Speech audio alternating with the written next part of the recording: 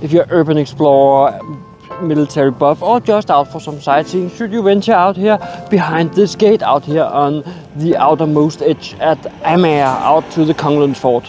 Well, let's have a look and see if it's worth a visit. It is actually free of charge. It's a little bit newer than the fort itself, but not much. From here you have the perfect view of the sunset. And I think that is why you should venture out here. You would think that these were placed in the wrong place. When you enter this, it is actually free of charge, so it's a free experience you can go out here to see. And I've just entered for the first time. I have never been out here. When I was a kid, this was an active military installation, so I don't know what this has to offer, but I do know that I'll be taking a look, and you'll be knowing if you should go out here and visit it. It should be a great place for urban exploration, and let's see if that holds up. One of the first things we meet when we head straight into the fortress is, well, the casemate buildings, but they are all boarded up and you cannot enter them. So if you have a good idea on how to get into that, please let me know. I would like to venture in there and see what it has to offer. Ooh, another little one. And there's absolutely nothing to see. And these handles here, they are, well, rusted. They are, I actually think they are welded, yeah. They're welded on, so you cannot open them and get in there to explore well. The old casemate building, what was they used for? They were used to store ammunition for the big guns that were on top of this fortress. This fortress has a great view, we will get back to that. Walking along here, the old boarded up barracks, you get a sense of, well, a little dystopic feeling walking here. It's like everything is just boarded up and forgotten. But this was the old barracks where the privates had their barracks, their eating area. It was there they had everything that was not when they were on duty. And this barrack is from 1930, replacing the old barrack that was there before. It was from the building of the fort from 1916. So it's a little bit newer than the fort itself, but not much. And should you get the urge to spend a night out here, well, then we have these shelters and a great bonfire place. It's great for barbecue. And there are even some steel tables, easy to clean, easy to make food on, and still keep it hygienic. So you can actually spend the night out here in these shelters and enjoy the beautiful sunset, because from here you have the perfect view of the sunset. This fortress is built to protect Copenhagen, and at its heyday it had long-range cannons out here to protect Copenhagen, to fire out into the Øresund Strait to hit any ships coming from within, well, the Baltic Sea. But it also employs these.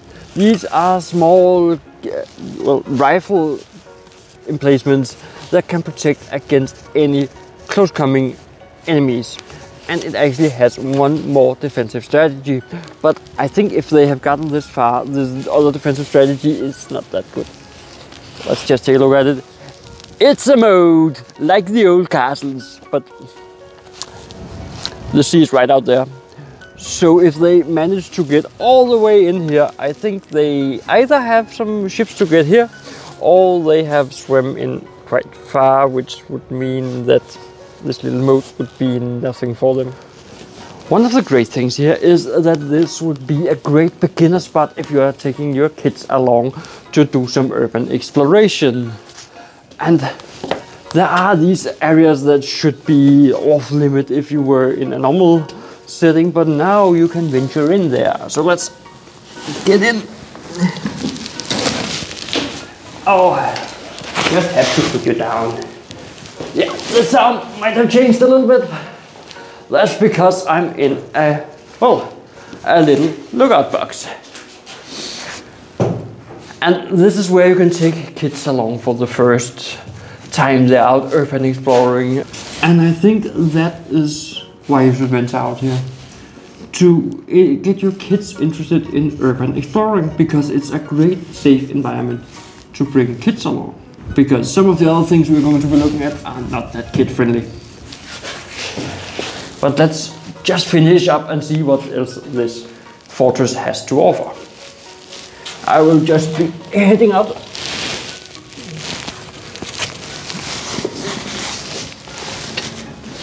stupid idea. One moment. Finally, get out and let's head further on and see what else this has to offer, because there's a lot of stairs and there's a lot of things to see. It's an old binocular station, so it was a lookout tower. But there are many other lookout towers here. That one did not give a great view, but it gave a bit of a feeling about how it was back in the day. And now we venture up to the cannon towers. You would think that these were placed in the wrong place. This is an old cannon tower, and you have the hill right there in the way, but that's because it is how much I like it. Throws up and out, and there are many things to look at here.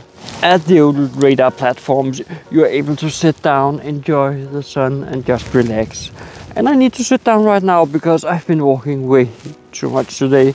Not out here, but in general, I've been walking almost 30,000 steps today, so I need to sit down, relax.